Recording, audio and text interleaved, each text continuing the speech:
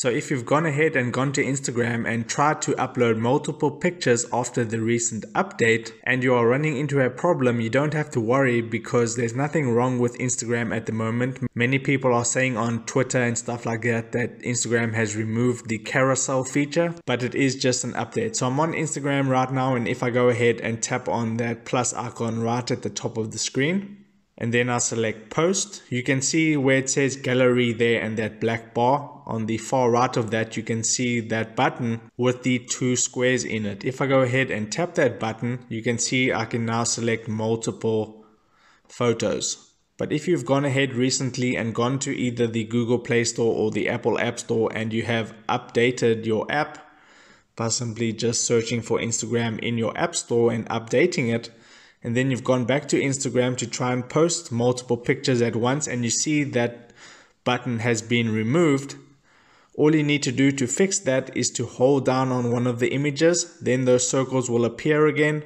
and then you can go ahead and select up to 10 images to go ahead and put in your post. So if that button that you can see that's highlighted on my screen right now is gone, don't have to worry. All you need to do is hold down on the picture and then the circles will appear and you can select multiple photos. So that's just a quick update, and if this video helped you out, don't forget to like this video and to subscribe to my channel for more Instagram tips. Take care.